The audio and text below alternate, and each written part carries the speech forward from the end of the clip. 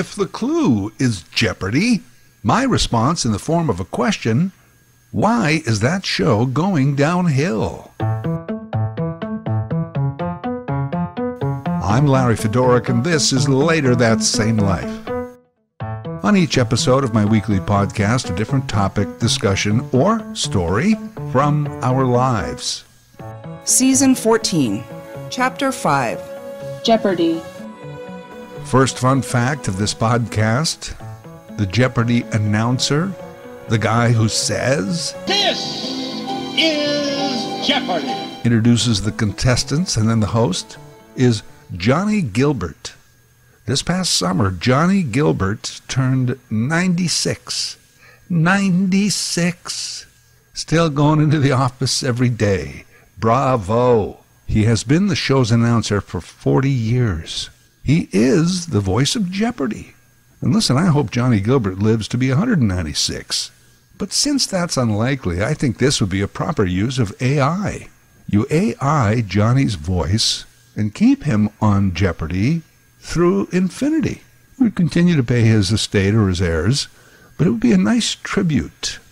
The second longest-serving Jeopardy alumnus would, of course, be Alex Trebek, who hosted the show from its revival in 1984 right up to 2020, 37 seasons.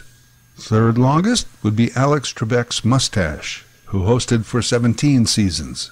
Little known, the son of Alex Trebek's mustache went on to play Jason Sudeikis' mustache on Ted Lasso. Remember when Alex shaved it off? It was headline news. Then a few years later, he brought it back. People didn't like it, so he shaved it off again. These were all breaking news.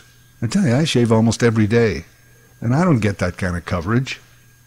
Seriously, though, it's quite well known that Jeopardy was created by one-time talk show host, would-be actor and crooner in his day, media mogul Merv Griffin, famously on a flight from Minnesota to New York in 1964. Merv and his wife, Julianne, came up with the answer question concept for a game show. It is said that upon landing in New York, Merv immediately headed to NBC and sold them on the idea. The original daily daytime Jeopardy, some of us may remember those sliding wooden panels revealing the clues, was hosted by Art Fleming. It ran on NBC from 1964 to 1975. A nighttime syndicated version ran weekly from September of 74 to September of 75. From 78 to 79, there was a brief revival, the all-new Jeopardy!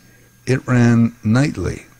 The version we now know began with Alex Trebek behind the podium in 1984. Merv Griffin also created and owned Wheel of Fortune and produced his two game shows under Merv Griffin Productions. He sold that company to Coca-Cola, who at the time owned Columbia Pictures Studios in Hollywood, for $250 million. That's $250 million 1986 dollars. But he stayed on as executive producer. You may not know Merv also wrote the final Jeopardy theme song, that 30-second ditty.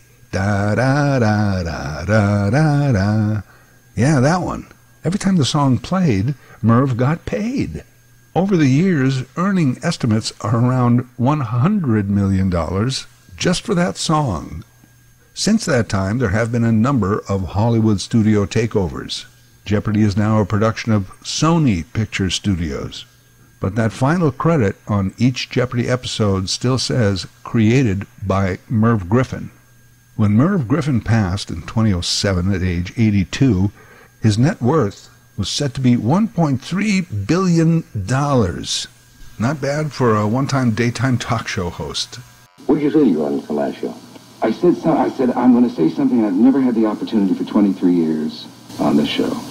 I will not be right back after this message. Jeopardy is the #1 game show in North America and has about 30 international versions running around the world. Though I have some memories of sick days from school watching the old wooden version of Art Fleming's Jeopardy, my real love of the show began in the 80s. It was a smart show. I fancied myself a smart person. At last, a game show for me. I get the show nightly at 7:30. For a decade, it has been part of my daily PVR, and a VCR before that. I record the show, and I watch it when I'm done my day, usually around 9 p.m. In the late 80s, I was still with Rogers Media, and in Toronto they owned Channel 47, which ran Jeopardy for a few years. So when Jeopardy did a Toronto talent search, Alex came to town. I met him. It was more like a receiving line, not really to talk to. But I did become friends with the producer and a talent coordinator.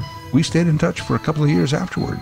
As an employee of the company that ran Jeopardy, I was ineligible as a potential contestant, but I wanted to be one. So they let me take the written test as it was done in the day. I was really good at Jeopardy nightly on my couch, but this test was hard. Applicants were never given the correct answers or exact test results. Those were kept confidential, so that they could reuse the same test in different markets for a few years. You were told either that you'd passed and qualified for the next level, or that you missed it by one. One night out for dinner with the Jeopardy producers, I said, "Come on, you can tell me. I know I'm not eligible, but my score, you can tell me." Finally, they relented. They said, "Okay, you missed it by one." It's always been interesting to me that Jeopardy survived, even flourished off and on, mostly on, for the last 60 years. Because it's a smart show, a smart television show. Television, for most of its history, is known for dumbing down content for a mass audience. Jeopardy never really dumbed it down, even during the era of game shows. For decades, daytime television was mostly soap operas and game shows. There were the original game show classics. What's My Line? To Tell the Truth. I've Got a Secret. Name That Tune. You Bet Your Life. Beat the Clock.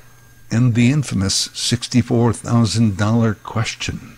In the ensuing years, and I'll bet you've seen most or all of these, Let's Make a Deal, Password, The Dating Game, The Newlywed Game, Love Connection, Tic-Tac-Doe, Tattletales, Battle of the Sexes, Break the Bank, Split Second, Concentration. Alex Trebek actually hosted that one, along with classic Concentration.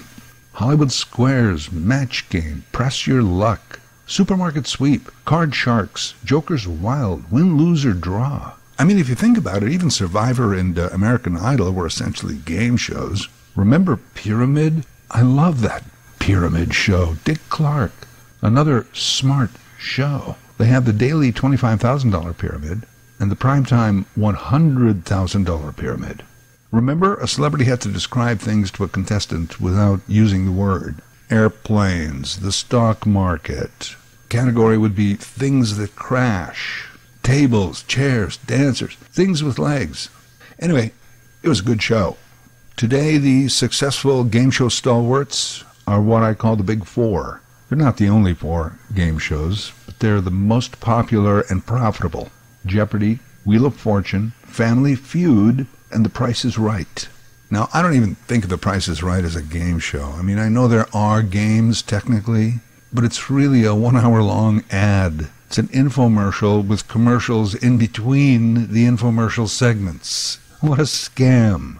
These silly games, arrange the items from least expensive to most expensive. The Arm & Hammer baking soda, Windex glass cleaner, the new Toyota RAV4. Well, of course, all of these people are paying for their product placement on the show. It is said each Price is Right episode has already turned a profit before it even hits the airwaves, with more sold commercials in it. Notable, too, that Jeopardy, Price, and Wheel all had hosts that had been with the show for decades, all now replaced.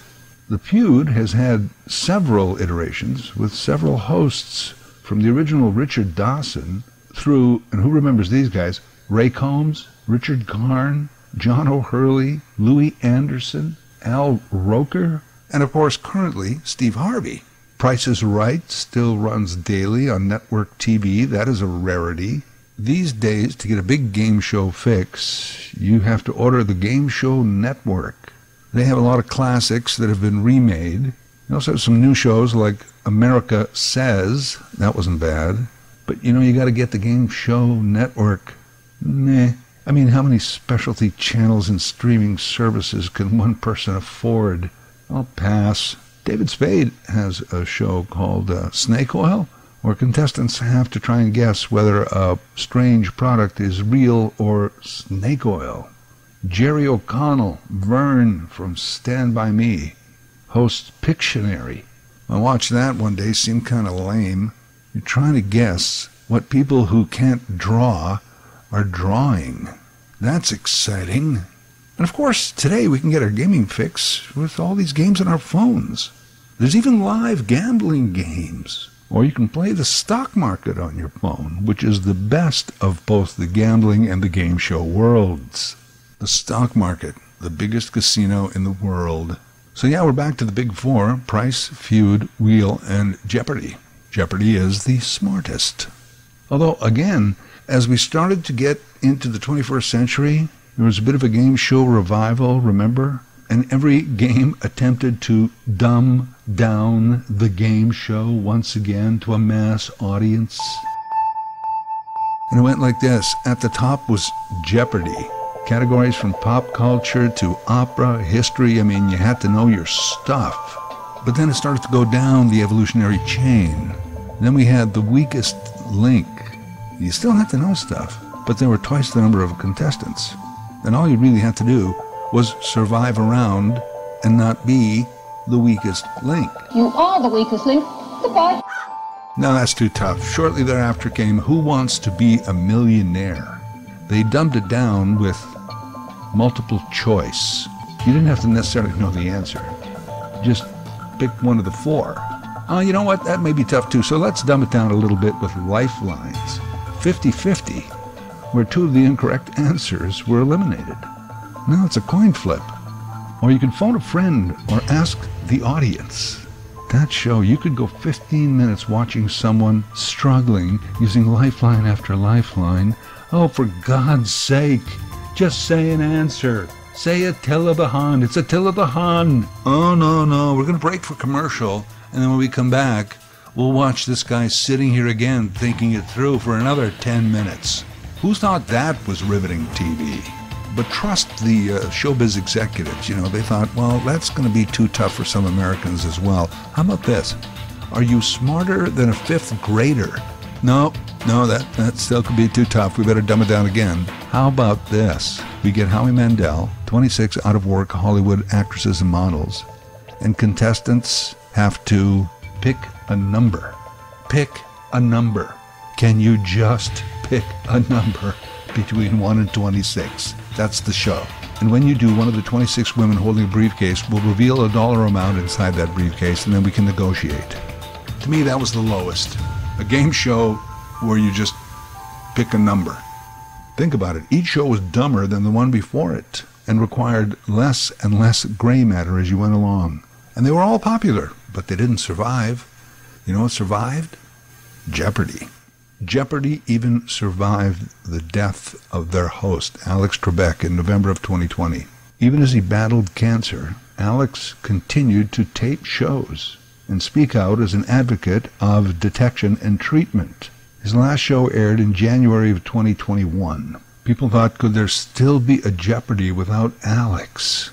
I thought Jeopardy handled the anointing of a new host rather poorly. Piss poorly, as my dad would say. First, they announced that the most well-known and successful contestant Jeopardy has ever seen, Ken Jennings, would be the first in a series of guest hosts. These would be auditions, but right on TV. Remember those weeks? Katie Couric hosted. So did Anderson Cooper, LeVar Burton, Joe Buck, Aaron Rodgers, Dr. Oz. Jesus.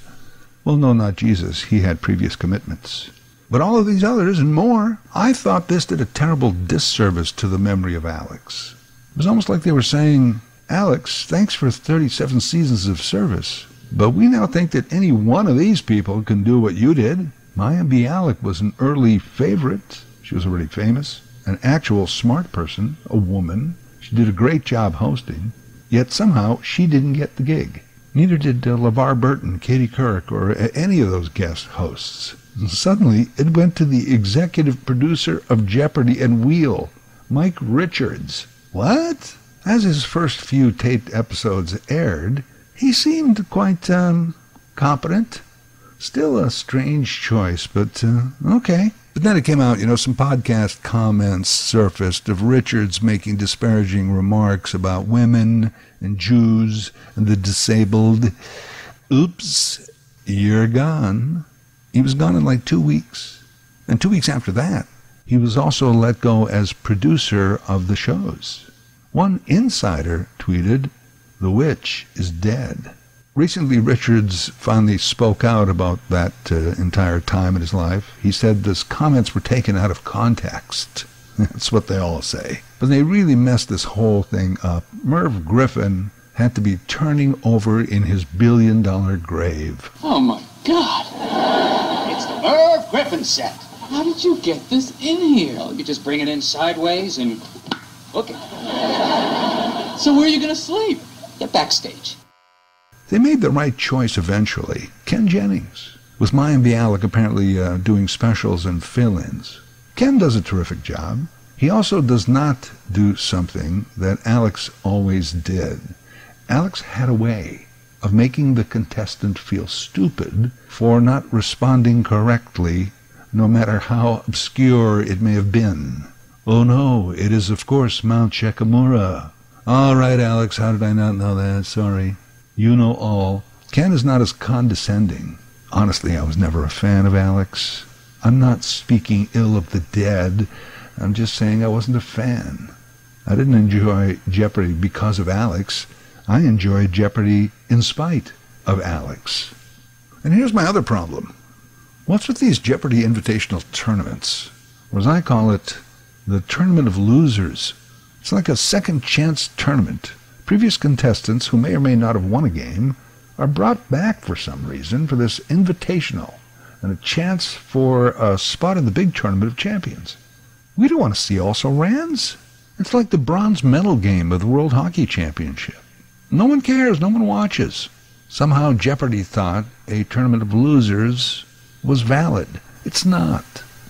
They don't dumb down the actual show, but they do try gimmicky things. Remember the All-Star Team Tournament where they brought back some memorable players? Buzzy Cohen, James Holzhauer, Brad Rutter, of course, Ken. And you notice, too, how less and less we see players on Jeopardy that are memorable? Oh, yeah, there's winners, but not memorable. Come on, talent coordinators, do your job. And, of course, they have their traditional teachers' tournament and then the teens and the college and the celebrity. I find them interruptions to the regular game. Sometimes during a regular week, when none of the contestants are doing well, I mumble to myself, "Oh, I see they finally started Morons Week," and then I laugh. I think now a lot of those theme weeks will run separately from Jeopardy and be hosted by Maya Bialik. And sometimes they have really smart people, and they still don't get any of the correct responses. You know why? The writers are getting too cute. Another question. Why does Jeopardy have to take the month of August off? That is old school TV thinking. Jeopardy in August, those are all reruns. Follow me on the math here. If you are on TV every weeknight all year long, that's 5 shows per week for 52 weeks. That's 260 shows. Apparently they can tape about 3 shows per day. That means in a taping week, a nice Monday through Friday week, you can tape 15 shows. Therefore, you should be able to tape 260 shows, a whole year's worth, in about 18 weeks. 18 weeks. Let's say some of the taping days don't go that well. There's an equipment failure, a key staffer is out sick, there's a power outage. So let's say it takes 20 weeks, 22. Let's go 26 weeks. A half a year. Half a year to tape a year's worth of shows. And yet for some reason, you need to take August off? Why do you air reruns? I mean, it's not like I remember the shows and already know the answers. I don't retain them, but still, why reruns? It's 2024. People demand new and original content. Jeopardy has this tried and true formula that has worked for them for 40 years plus, and they're messing with it? Slowly, they are losing me. It's not because of Ken, the new host. I told you I like him. It's all of this behind-the-scenes bungling. Speaking of math, each show has 60 different Jeopardy clues. Jeopardy and Double Jeopardy, 260 shows per year. That's if they didn't do reruns. That would be 15,600 Jeopardy clues in 1 year, plus 260 final Jeopardies. It's estimated that in the so-called modern Jeopardy era, they've aired about 9,000 episodes. I hope that they're not suddenly getting clueless. Although, at almost 16,000 clues a year for 40 years, maybe that's why some of the clues are impossible to understand. Not even the smart people on TV are buzzing in. I also figured out one day why I think that I am so good at playing Jeopardy. When I am watching Jeopardy on the couch and I know the correct answer, I shout it out and I give myself full points. If I know the answer but just can't come up with it right at that time, and the contestant says it and I recognize it as being correct, I give myself full points.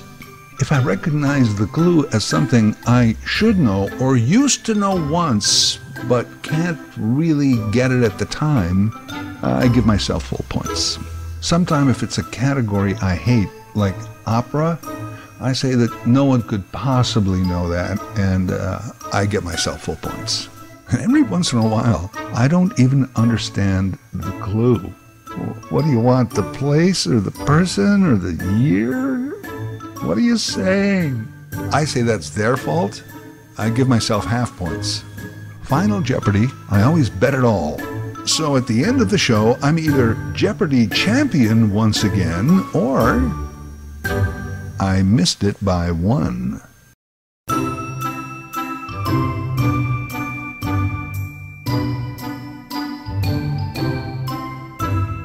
Later That Same Life is written, voiced, and produced by Larry Fedoruk. LarryFedoruk37@gmail.com. Subscribe to Larry's podcast YouTube channel. Get automatic notifications with each new episode.